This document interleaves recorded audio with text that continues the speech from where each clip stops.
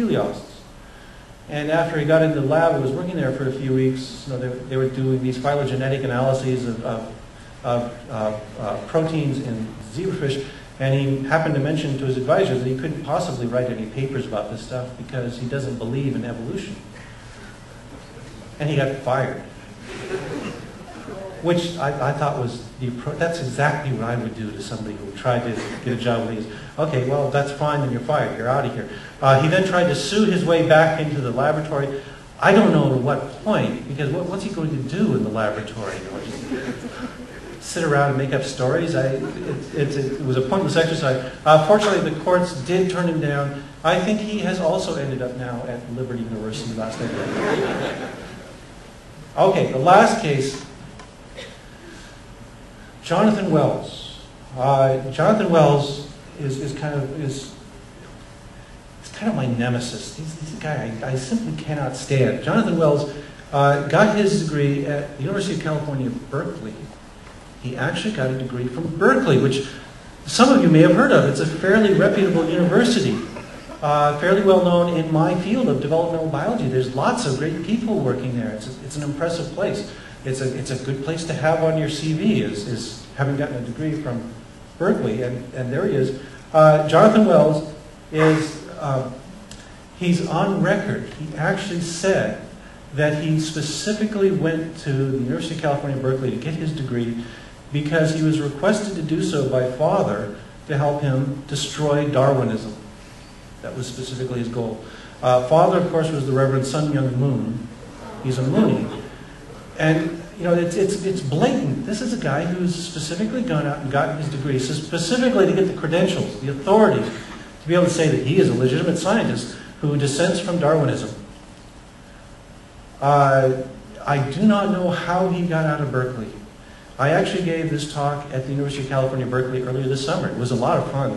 I got up in front of this was in front of the graduate program, and I asked them, how did you let this jerk get through your graduate program? What's wrong with you guys? You know? And they couldn't answer. Question, yes? Excuse me? I don't know. But he's another case? Well, he's actually a chemist from McMaster University. Uh-huh. I think he's friends with the team that discovering. Oh. Well, he's a chemist, he doesn't count. Yeah, there are a fair number of chemists who are actually creationists, and it doesn't interfere so much with their work because chemistry tends not to have much of a historical component to their sciences. But denying the history of life on Earth is kind of a barrier to actually comprehending evolutionary theory, so that's a real problem. Yes? Kurt Wise be on that list? Should Kurt Wise? You know, Kurt Wise is actually somebody I have a little respect for because he's very honest about it. Kurt Wise is a guy who actually got his degree at Harvard working under Stephen Jay Gould, and he later he's written about his story there. He actually said he sat down with the Bible and he went through the Bible and thought about all the parts he'd have to remove if he accepted evolution, and he had a decision to make whether he would accept evolution and reject the Bible, or he'd accept the Bible and reject evolution. And he simply said, I simply decided I was going to stick with the Bible, and that's kind of an honest opinion. I think he's crazy, but that's fair. He was honest about what he was doing. These guys, no, they are not honest at all. They're kind of sneaky. Yes. How do you rate and how do you account for Colin ahead of the demon? Let me defer that one a little while, okay? Maybe you can ask me that one a little later. Yeah, how do I account for Francis Collins and his book, The Language of God? You don't want me to get too interpreted in my language just yet, right? So a little later. Okay, so anyway, I was at Berkeley and I asked them about this stuff, and they did not have an answer for me. And you know, the truth is, I think there's a couple of open, dirty little secrets about graduate programs, and one is that we always like to get graduate students because graduate students are cheap labor, and we do not want to turn them away, even if they're creationists, because they can still run gels and grind up things for us. Okay, so there's a little bit of reluctance to just kick people out. There's also a kind of territoriality going on that that often what happens with graduate programs is that graduate students sort of become the serfs of the advising director of the lab, and if that director has some clout, nobody else wants to cause trouble with the big man in the department. So there are ways that you can get in and get through this. And anyway, I brought this up at Berkeley. They didn't have an answer. And what I think is really the root of the problem here is that many graduate programs are highly specialized, and we do not test our graduate students sufficiently. That we do not enforce a broader knowledge of biology. We are happy with graduate students who can run gels and can answer this one specific, very narrow question that will fulfill a requirement in our grants. And that's good enough. And I don't think that's really good enough for the long-term health of the university. Yes?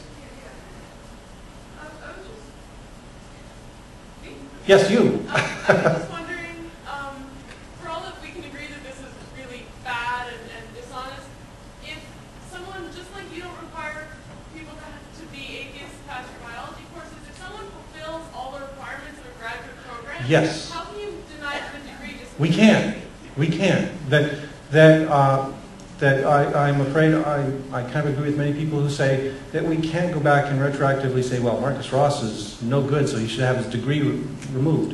We can't do that because he met the requirements at the time. What I'm saying is that what we ought to be doing in the university system is broadening the requirements and requiring these students to have a greater depth of knowledge in the field of biology as a whole.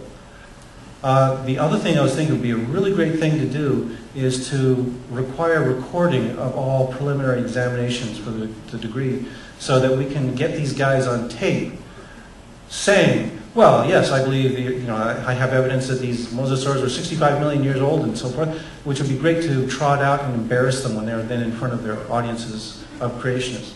Yes? I think they just lie on their tests, and so there's no way to tell.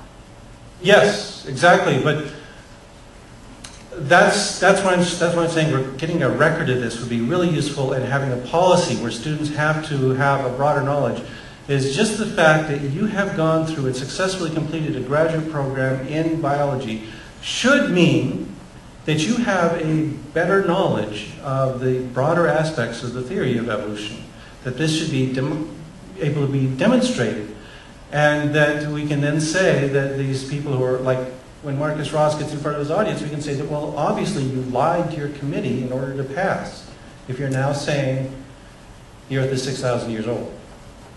It's not, we can't block them from getting their degrees with that, but we can make a good political effect in reducing their credibility. Yes? Would that sort of evidence be either thesis papers or other things that you've written? Have you read any PhD theses lately? Many theses are very, very narrow. They're very technical and very specific, and you will often find that it's not quite that clear. And in particular, if you're doing something in paleontology, you can simply phrase everything in terms of the particular geological strata which you're talking about. So he's got it out. Oh, he's asking if the evidence that Marcus Ross, for instance, actually has accepted some aspects of evolutionary theory or the history of the Earth for purposes of getting his degree, it might be in his thesis. And yeah, but it's sort of indirect and really hard to get at. Yes? There are thousands of graduates every year, and you have only 3 people on your list. Oh yeah. Maybe the problem is not that big.